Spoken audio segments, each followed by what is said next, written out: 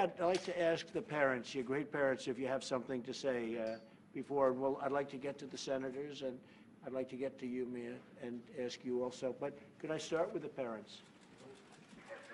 I just want to say thank you to you personally for everything that you've done, as well as the State Department, but all of you. I just can't even tell you. I've grown to love Senator Hatch and Mia so much.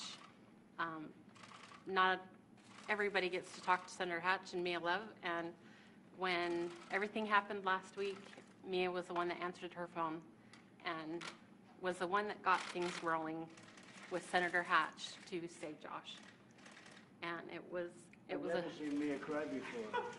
It was a horrifying week, and she got me through it with Senator Hatch.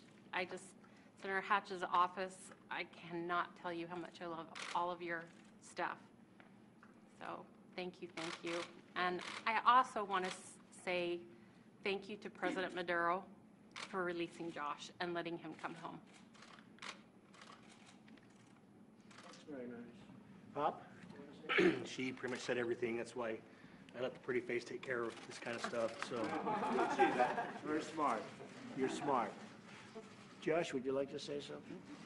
I'm just overwhelmed with gratitude for you guys, for everything that you've done, for the support of my wife through those 2 years. They were very, very, very difficult 2 years. Not really the great vacation that I was looking for, but we're still together. Starting off a marriage rough, but now we're going to be together, and I'm just so grateful for what you guys have done and for thinking about me and caring about me, just a normal person. So it really touches me, and thank you. You've been very brave, actually. You've been incredibly brave. We saw what was happening inside of that prison, so you really have been very, very brave. Bob Corker, like to say something? Great job. Well, thank you. We're just glad to have you home. A lot of people have worked for a long time to make this happen, and I want to thank everyone at the State Department.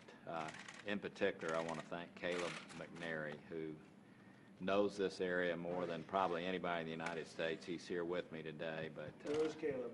Caleb, Caleb, you're back there? Come on over here. Hey, Caleb.